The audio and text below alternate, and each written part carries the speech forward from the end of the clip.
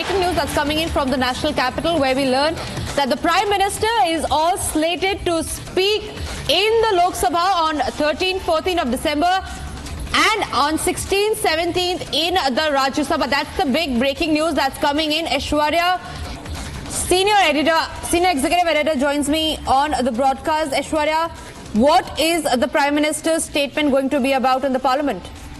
Well, the meeting just took place in the chambers of the Honourable Speaker, Lok Sabha, and after that, this discussion or this consensus has been agreed to that on the 13th and 14th of December in Lok Sabha and on 16th or 17th in Rajya Sabha, there will be a discussion on the Constitution on the eve of 75 years completion, and in that, the Prime Minister will be giving out a statement in both the houses, 13th, 14th in Lok Sabha, 16th and 17th in Rajya Sabha. It's going to be very, very important, because we've seen ever since 2024 general elections, the opposition has made it an issue that to hit on the ruling dispensation and categorically naming the Prime Minister that they want to change the Constitution, that they want to make certain in-principle changes in Constitution, and that will make the statement of the Prime Minister on the discussion of Constitution completing 75 years very important in both the houses.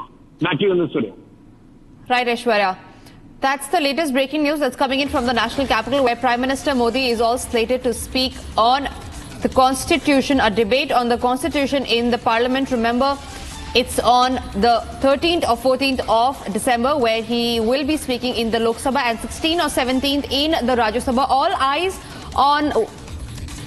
All eyes will be on the Prime Minister's address. Remember, this also comes at a time when the India Alliance has been insulting the Constitution, be it using it as a prop, or Rahul Gandhi, for that matter, distributing blank pages of the Constitution. A debate on Constitution in Parliament will be done, where Prime Minister Modi is all slated to speak on 13th or 14th of December in the Lok Sabha and 16th or 17th in the Rajya Sabha.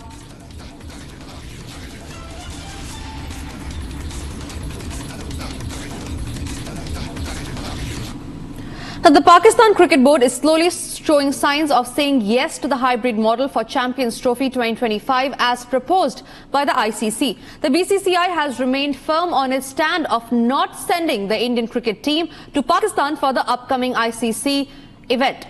The Champions Trophy is returning after a gap of over 7 years. Earlier, the PCB had said that Pakistan will not accept the hybrid model, but the ICC will by no means conduct the tournament without India's participation, as it could cause them a huge financial loss.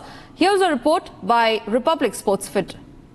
There is a lot of speculation going around on whether India will be a part of the upcoming Champions Trophy 2025, which is being hosted by Pakistan. India have cited that they will not be travelling to Pakistan due to security concerns, and a solution in the form of a hybrid model of the tournament was sprung up. The Pakistan Cricket Board earlier suggested that they will not be accepting the hybrid model, but it would seem that the PCB and their chief Mohsin Naqvi have taken a U-turn and are ready to accept the hybrid model.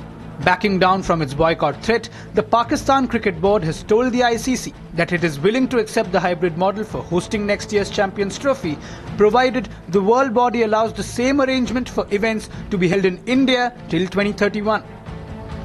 What was divulged by a PCB source in Karachi was all but confirmed by its chief Mohsin Naqvi in Dubai hours later. The tournament is scheduled to be held in February-March. India have refused to travel to Pakistan, citing security concerns.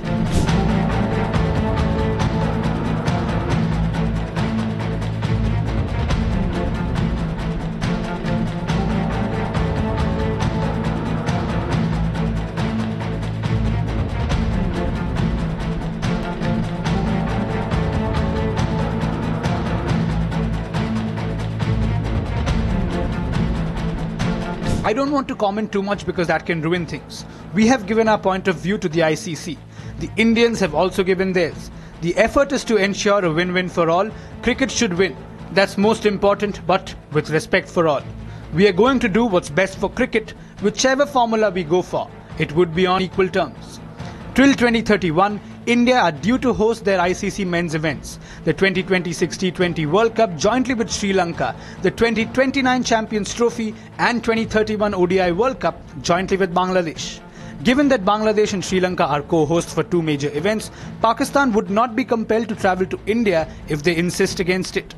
The point of contention could be just the 2029 Champions Trophy, which will be held entirely in India. Another flashpoint could be next year's Women's ODI World Cup in October, also to be held in India. The World Body eventually told PCB to either accept the hybrid model or to be prepared to be excluded from the tournament after Naqvi reiterated the unyielding position of his country. This has led to a delay in the announcement of the schedule for this particular tournament.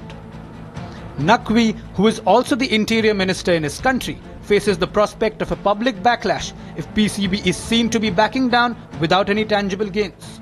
Earlier in the day, he met Emirates Cricket Board head Mubashir Usmani in Dubai, conveying that Pakistan was ready to host the Champions Trophy and all the preparations were on the schedule.